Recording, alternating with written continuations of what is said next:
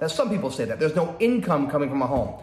Who gives a crap about the income coming from a home? You'd rather pay rent to somebody and let them build equity in their asset? Bullshit.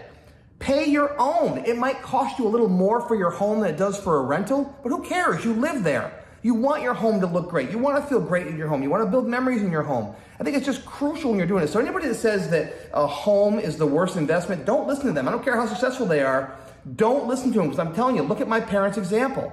$12,500, and here they are 50 years later or 60 years later, whatever it is, it's worth well over $200,000. Have they put money in? Yes. They finished paying the mortgage, though, a long time ago. Now they just pay taxes, they pay expense on it.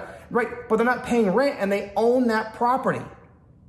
Just think about that. That's what spurred on my real estate investing juices at a very, very young age. So your home is a great investment.